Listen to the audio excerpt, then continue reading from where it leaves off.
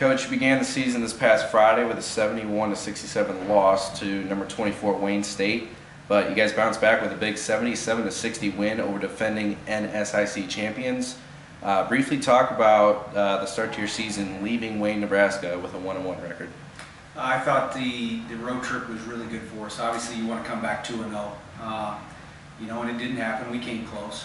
But I scheduled this trip up there for a reason. Wayne State, Northern State, very good teams in the Northern Sun. And I knew that our deficiencies would be exposed immediately. And if we want to get better, we've got to take care of those deficiencies. So really proud of our effort. I thought we were really scrappy.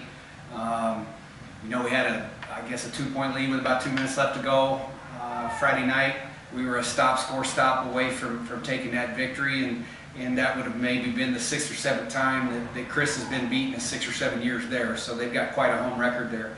And then our girls responded Saturday, that second quarter, outscoring Northern State by 27. And like I said earlier, I think the girls were trying to prove to themselves that they should have taken Friday night's game as well. So I think we bring a lot of confidence away from that. We bring a lot of knowledge away from that, and now it's time to get back to work.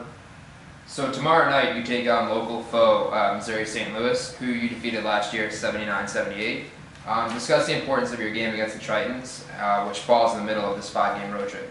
Well, it's always nice to play some local teams, and I have a lot of respect for Umsel and Katie down there. She does a great job. This is a nice rivalry game. We're 20 minutes apart.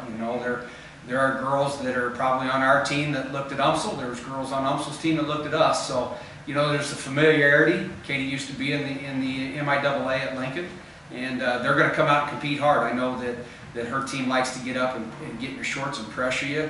They want to push and transition and create tempo. So it's going to be a little bit different style of basketball than what we saw this past weekend, but we're definitely looking forward to it, and we know Umsel's going to be a really solid ball club. So Cassidy Gegenbacher seems to have picked up where she left off a year ago.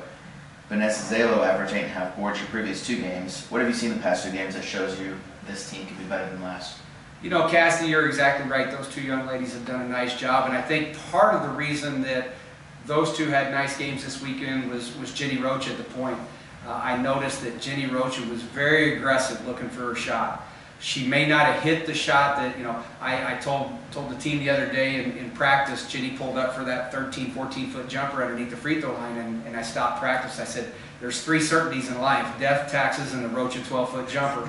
And she was looking to take that shot this past weekend. They just didn't go. As long as she's aggressive, that opens things up for everybody else.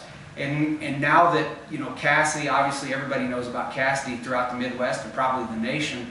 Now you've got kids like Kylie Ferguson and Bree Wilbur stepping up, and Kylie had a nice shooting game Saturday. Bree Wilbur had a nice shooting game Saturday. So as those kids become more consistent and look for their shots, now you just can't focus on Cassidy. And with Vanessa and her rebounding, we've got to get her some help. I think that's probably one thing we noticed this weekend. They hammered us on the boards pretty good. So, we've got to get some help from Cece, from Jonesy, from Beth, from Bree Sanders, and a couple of our bigger guards to help Vanessa out on the boards. Coach, just touch on closing out the week with a 2-game stint in the Quincy Tip-Off Classic this weekend, which will also cap off a pretty long road trip to start the year. Yeah, this road trip to start the year is going to be a good test for us, and then we get to finish it off up in Quincy. I know that Sunday we get to play Quincy, and it's nice to get Cassidy and Hannah Reller back in their hometown. Right. Jenny does a great job at Quincy. Quincy's a really good shooting team. They're at the top of the Great Lakes Valley Conference. And so once again, I put us in position on a very good opponent's home court to test us, to see what we're made of.